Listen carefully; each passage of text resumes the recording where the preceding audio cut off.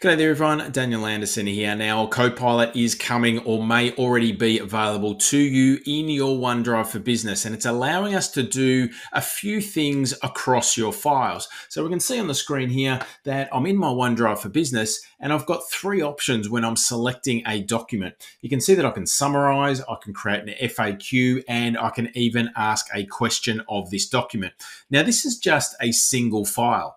Now, what if we had multiple files and we wanted to get some summaries or compare documents or even ask questions across multiple different documents? Well, we can also do that. So what I'm going to do here is I'm actually just going to create a document. All right. So let's create a brand new document. Now I'm going to create a business case for the implementation of Copilot. So I've got a blank document here. Can you please write a business case for the implementation of Copilot. So let's write a business case, and then we'll make use of Copilot in OneDrive to do a couple of things and compare the content of both these business cases inside of OneDrive. So we're generating our content. We're just going to keep it as stock standard here, and we'll just click on Keep. So next up, let's have a look, and we'll go back into our OneDrive for Business, and we'll have a look in our business case folder. And what we'll see is we've got two files now. So I've got a business case for the company infrastructure renewal program and strategy, and we've also now got one for the implementation of Copilot. So now if we select two files, we can come up here and look at Copilot, and we can go summarize. So let's have a look at this functionality. So we've got two files selected, and we're going to generate a summary of both files. All right. So you can see here's the summary coming out. And the summaries of each file, and we've got the first summary for the infrastructure renewal, and then we've got the summary for the implementation of Copilot, and we've got the objectives and benefits and things you would expect from a summary. We can then go even a little bit of a step further. We can ask a question, right? So we can see we've got our business case, and let's just narrow in on let's have a look at the Copilot one.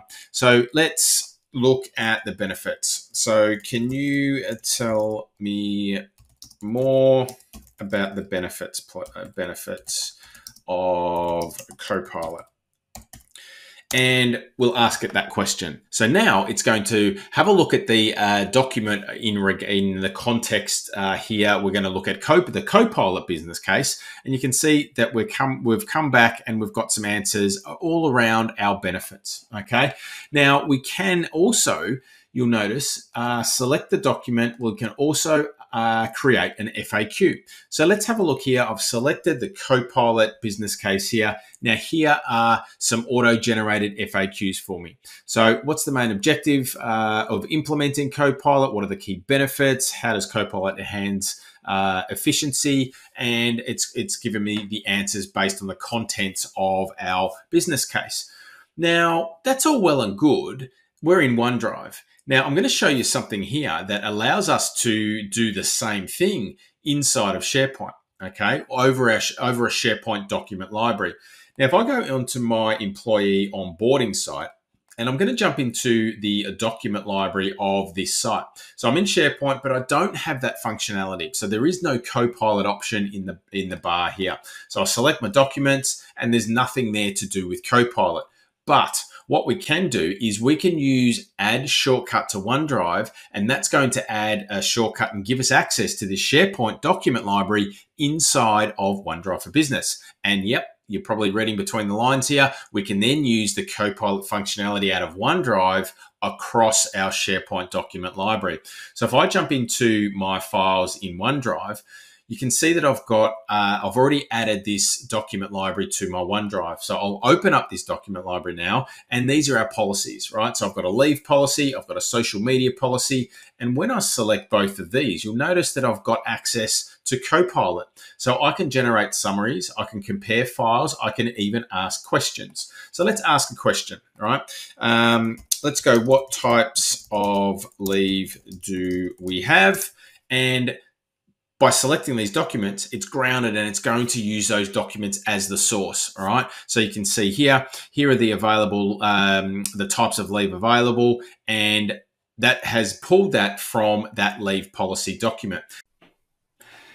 So let's now have a look at comparing files. So we've got our two policy documents selected, and we'll click on compare files. So you can see it's telling me I've got two files selected, the leave policy and the social media policy. And what Copilot's going to do now is come back and give me a comparison table here and present that to me in this type of format. So we can see we've got both of our documents here. We've got the title, we've got the comparison about the introduction, the purpose, the scope, and the contact information here as well. So it gives us a summary and a comparison across our documents. Now, remembering these aren't in our OneDrive, these are in the SharePoint Document Library. So we're now able, by using that add shortcut to OneDrive, be able to use Copilot across our SharePoint document libraries. Now, what about, let's have a look at what else we can do with Copilot here. So we can ask a question. Let's just select one document. So we'll select leave policy, and we've got our Copilot option here, and we can ask correct questions directly. Let's see if we can generate an FAQ based on this leave policy as well. So we'll click create FAQ. It's working on the request. It's combing through the contents of this leave policy, and it's going to generate then an FAQ for me. So there we go there. We've got our leave policy FAQ. What types of leave are available to us? How much annual leave are employees entitled to? We can then take that content if we wanted to and think about creating an FAQ maybe on our intranet or something like that. We've already got all the questions, all the key questions already there for us. We can just grab this content and then we can utilize that content for us as well. So it really does enhance and speed up that process to then take this to the next phase and do something with that content. So there we go. Not only can we use Copilot in OneDrive for Business by using that add shortcut to OneDrive from the SharePoint interface, we can now start to use Copilot across our SharePoint document libraries as well. So I hope that brings you some value today. Thanks for watching, and I'll see you in the next episode.